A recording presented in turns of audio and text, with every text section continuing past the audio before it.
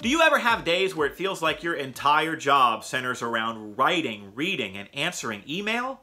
Have you found yourself frustrated at 5 o'clock because you accomplished nothing other than maybe putting a small dent into the avalanche of email that chases you every day?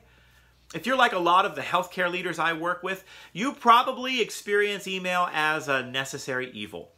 It's hard at times to figure out where, when, or even how to get away from email, or how email might be limiting your effectiveness. That's why in this episode of Your Practice Ain't Perfect, I'm pointing out 6 times when you should call instead of email. Stick around.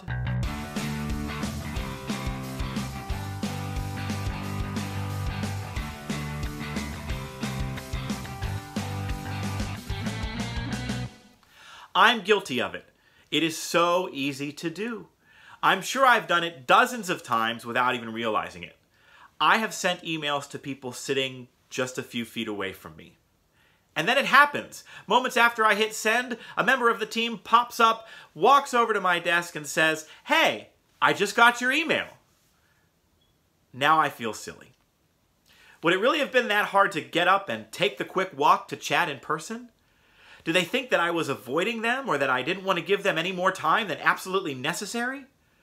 There are several kinds of situations where email probably isn't the best choice. Sure, you're accomplishing more of your to-do list by cranking out a steady stream of answers and follow-ups quickly, but at what cost? Email is a far less effective way to form relationships than actually, talking to someone. The interactions we have with others are the primary way that we build trust. As a leader, trust is the critical component of what you do. Without it, you have very little chance of being successful. If you want to cultivate strong relationships with those around you, here are 6 times when a conversation, either in person or via a call, is a better choice than sending an email. Number 1, to say thank you. Saying thank you is the simplest, most effective way to recognize someone. When an employee sees you taking time out of your busy day just for the purpose of expressing appreciation for their contributions, it becomes all the more meaningful. If you want to follow up with an email after the fact so they have something to add to their kudos folder, feel free. Number 2, to check in with someone. Has someone on the team experienced a personal loss? Are they struggling on a project? Have they taken on more work in the absence of a coworker? Pick up the phone or take a walk and check in with them. Offer help and support in whatever way you can. It only takes a moment, but the impact will last and last.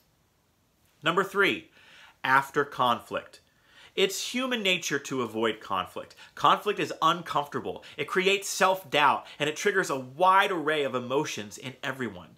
When conflict occurs, the next interaction suddenly becomes nerve-wracking, or we allow anger, ego, or stubbornness to extend the conflict. Whether it started via email or in person, be the bigger person and pick up the phone. If it's in the aftermath of a highly charged situation or a minor contentious interaction, you may be able to thaw the situation quickly by saying, "I'm committed to working through this together. How can we do that?" Number 4, when it's going to sting. If you need to share information or a decision that will provoke a strong reaction or disagreement, share it in person whenever possible. And budget some time for a discussion instead of just making an announcement and walking away. Number 5, to share good news. Did a project proposal get accepted? Is someone getting a raise or a title bump or a promotion? Did the requisition for new equipment get approved? Did a sought-after candidate accept a position? Taking that moment to share good news via phone or in person should be the parts of your job you look forward to, and it demonstrates that you are invested in the little victories your team gets to experience from time to time. Lastly, to explore why. It's been said that email is great for facts, less so for opinions. Keep your emails focused on the who, what, when, and where. If the conversation turns to why, it might be a cue to stop typing and start talking. Each of us can come up with lots of reasons to justify using an email instead of a person-to-person conversation. I didn't want to interrupt them. I need the paper trail that the email creates. They might want to see that previous email conversation to recall everything that's been discussed. Yes, there are lots of reasons why email might be the way to go. But remember, it's not your only option. Email typically doesn't convey tone or intent well, and it prevents you from building the kinds of relationships with people that generate trust and respect. So put down that smartphone or close that laptop and go have a quick chat. You'll be glad you did. Hey, I'm not sure if you know this, but every time you share one of these videos on your LinkedIn page, a baby kitten gets rescued from an animal shelter. I think. That's what I've heard. So do that. Share these videos and leave a comment in the box below. And don't forget to visit joemull.com to subscribe. See you next time.